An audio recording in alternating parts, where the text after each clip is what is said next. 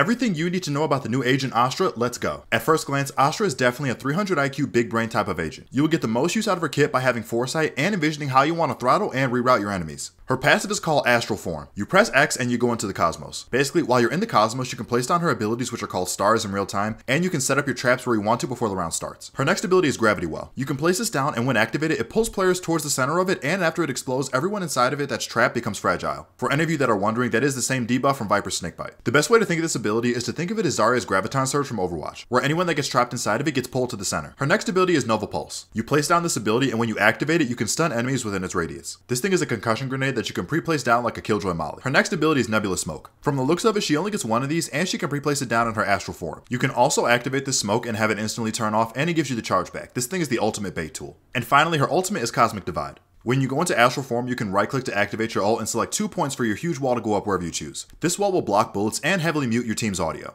There have been a lot of take sight for free ultimates in Valorant, but this one just might take the cake, honestly. We will have to see how this one shakes out in the future. Okay, going into more news content and basic facts for this agent, Astra is going to be agent number 15 coming to Valorant in episode 2 act 2, so I think we might see her this week or early next week. She hails from the country Ghana in Africa, and she specializes in astrology and cosmic warfare. Basically, she's a black version of Scarlet Witch meets Doctor Strange.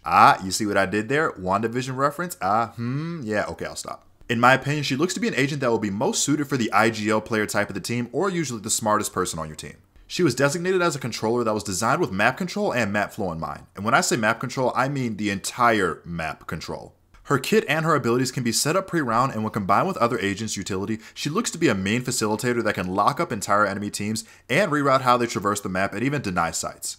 Okay, I didn't mention it before because I was going too fast, but with her Nebula Smoke, you can turn this thing on and then it immediately turns back off and gives you the charge back, and it's basically going to bait anyone who wants to walk through the smoke. So basically set this thing up on defense, turn it on, then turn it off, and anyone who tries to push through thinking that they have a free smoke they can walk through will instantly just be caught out in the open.